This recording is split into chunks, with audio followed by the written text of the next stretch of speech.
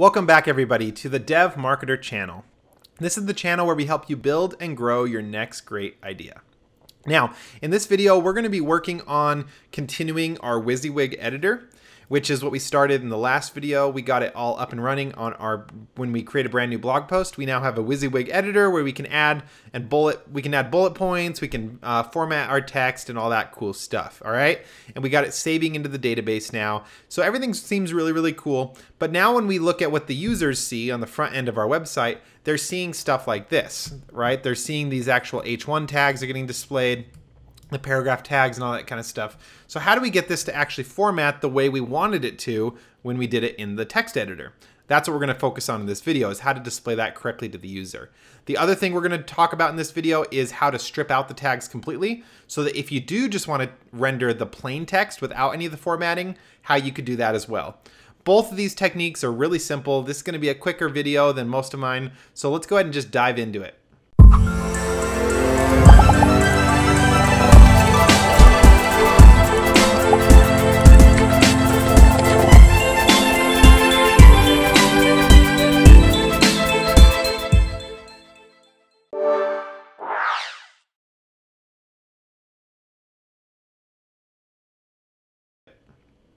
All right, so let's go ahead and get started on this topic real quick. And actually, before we do the rendering portion, I have to take a step back. I forgot to add the tiny MCE editor in the last video. I forgot to add it to the edit page. We added it to our new blog page when we create a new blog post, but we forgot to add it when we edit a blog post. So let's go ahead and add that. It's really easy to do. It only can take a minute, I promise. Okay, so let's dive into it. So if we go over to our Sublime, I've got the project open, obviously, and I'm going to head over to our resources, views, posts, and create.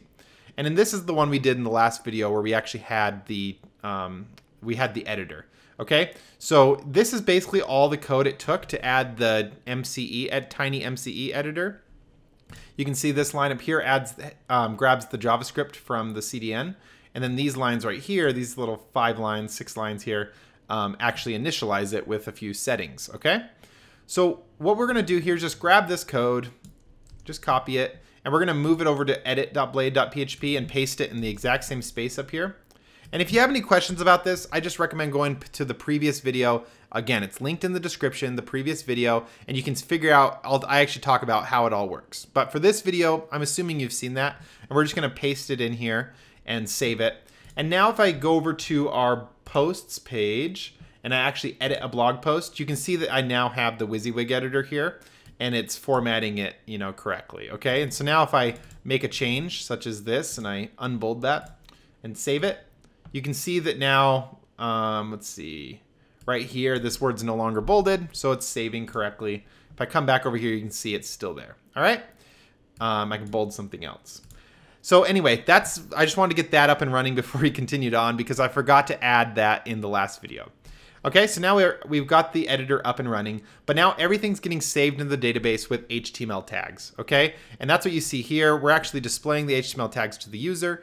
Okay, so now everything's getting saved into the database with HTML tags. That's basically how we, that's how we keep the formatting across, throughout the database and then across pages and stuff like that, is we just use plain HTML. So when you bold something, we just add strong tags around it, just like normal HTML. But now when we actually pull it out of the database and put it onto the screen, we actually want to allow the HTML to render to the user.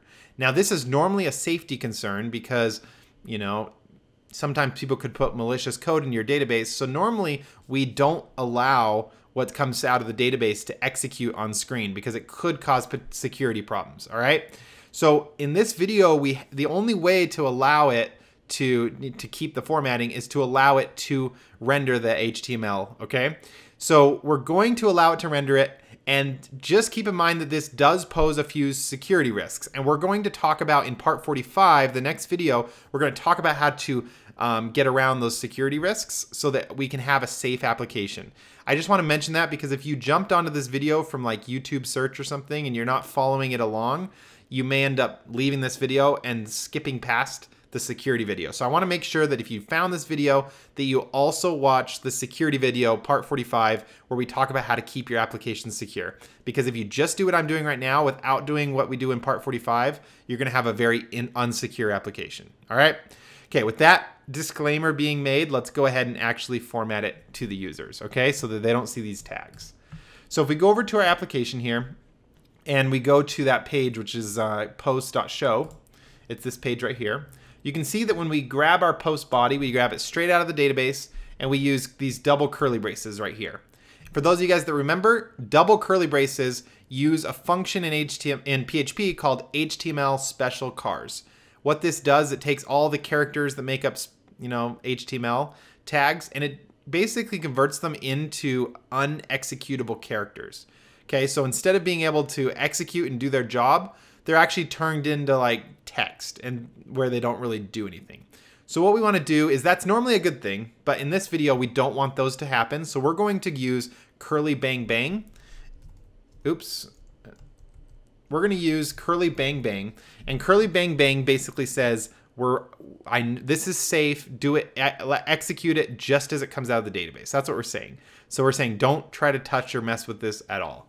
Okay, so only do this when you absolutely know that the information in the database is 100% safe. Okay, that's the security disclaimer. You have to make sure it's 100% safe, and we don't currently know that, but in the next video we're going to make sure we know that. But for right now, we're going to assume that it's safe. But if you're deploying it to a website, you want to make sure it's 100% safe before you do curly bang bang. This right here is curly bang bang. Okay, so let's go ahead and save this, and let's now refresh on the screen. And you can see that by making that one simple change, it now is working on our screen. So we're getting our heading, and we're getting all the formatting as we wanted. Okay, so let's do the same thing now. If we go over to our home page on the front end, and we do this blog post here. This is the blog.single page, if you remember that. Let's go ahead and do the same thing over here so it doesn't show these tags. And we go over here. Let's go to blog.single. And we're going to do curly bang bang right there on this post body. And now let's go ahead and save that. Go over here and refresh. And same thing, it's working good. All right. So we're all set. That's all it takes to render this onto the screen. So make sure, I wouldn't go through unless you absolutely need to execute the code. You still want to keep using the double curly braces. Only use this when you absolutely need to use it, and only when you know the information in the database is secure.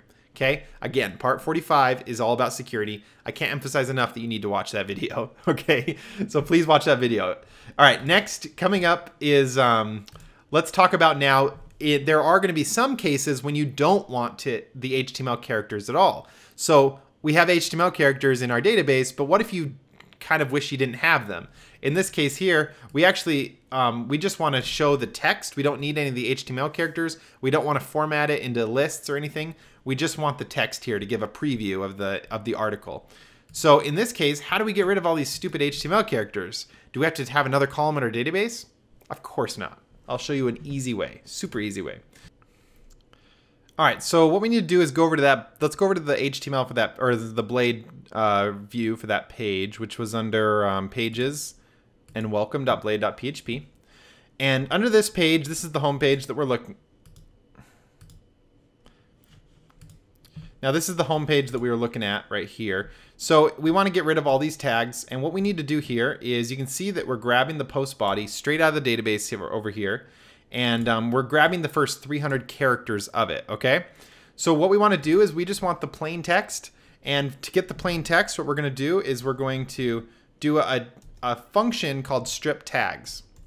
Now when you run strip tags on something from your database, it's going to strip all the HTML tags out of it and just give you the plain text. That one little function does everything that you need right there. Okay, so this is going to give you the plain text so that gets rendered on the screen. But we also need to add it in another place here, because over here you can see that we're running string length on post body again. And this is because what we're doing is we're checking to see if we're seeing if there are more than 300 characters in the blog post, because if there's less than 300 characters, then we don't want to concatenate it, because we'll run into we can't have the ellipses basically. So we only add the ... if there are more than 300 characters.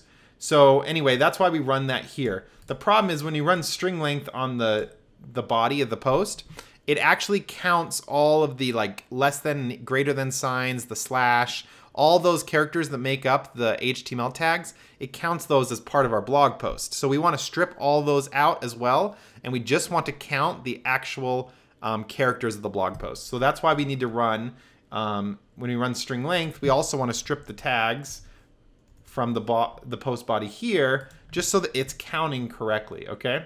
So we're gonna do that and just change it, and we're gonna add strip tags here and strip tags here. I'm gonna save that and refresh. And now you can see that it's been refreshed here, and it just kind of pulls out all the functions, pulls out all the formatting and pulls out the HTML tags, and now it's nice and clean. Okay, so we have two other places we need to do that on. We need to do that over here on the blog. You can see that we've got, it still shows it here. And then we also need to do it on our posts page in our table. Okay, so let's do that same thing real quick. We're gonna go to, let's see, the blog homepage is over here, blog.index. And you can see once again, we're grabbing the post body. So let's do it, strip tags to get the plain text. And then we're going to do the same thing here. We're going to strip tags like that. Okay, perfect. And the last place we want to do it is on our edit page. So let's go to edit.blade.php. Or no, sorry, the index page, post.index. So this is on where we see all the posts on the back end. And then same thing down here. You can see we're grabbing the post body from here. So once again, we're going to strip the tags. Oh, sorry, wrong one. Strip tags. And then over here, we're going to do it again. Strip tags. Okay. Pretty easy. Once you guys get the hang of it, those two little functions are able to carry us through this this video. So with that, we should be all set. You can see now if we refresh, we don't have any of the nasty HTML tags in here, but we do have it when we render over here. So it says welcome, and we get the formatting the way we want. Okay. So I hope that was interesting for you guys to kind of see how that works. Once again, make sure you do watch the next video, which is all about security. And in the security video, we'll talk about how you can make sure that what's in the database is safe. Because if you don't know that it's safe, you can't do what we just did, all right? So you need to make sure what's getting put in the database is safe. And I'm going to talk to you about how to do that in the next video. So make sure to watch that one. Okay, in more news about this series, I just want to let you guys know that Laravel 5.3 is the next version of Laravel. We're currently using 5.2, and Laravel 5.3 is coming out next week. So those of you guys watching this video right after it comes out here in July of 2016, it's coming out next week, the third week of July, I believe it is, basically.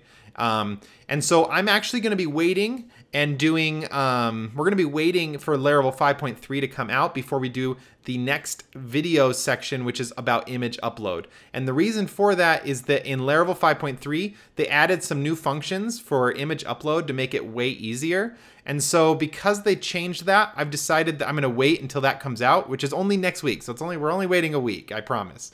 So we're going to wait about a week, and then we're going to talk about the Laravel 5.3 way of uploading images instead of doing it the 5.2 way. All right. So instead of doing it the outdated way, we're just going to wait one more week for 5.3 to come out, and then we're going to do it the 5.3 way. Okay. So anyway, I just want to give you guys that quick update. So in the meantime, I might post a few other videos. The Getting Started with Git series. I've got a few more videos to post for that. And then we're going to be doing a series about Laravel 5.3 and the new features that came with that. And so you might see some of those videos coming up. And just know we're still doing this series. I'm just going to wait about a week before we do the image upload for this series. Okay?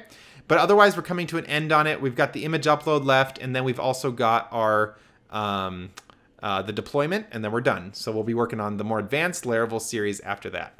Okay, so I hope you guys are really enjoyed this video. And if you guys have any comments or questions, feel free to leave them below in the comments section, or you can reach out to me on Twitter. My username is _JACurtis. I'd love to hear you on there as well. Okay. All right, well, that's all I've got for you guys today. I will see you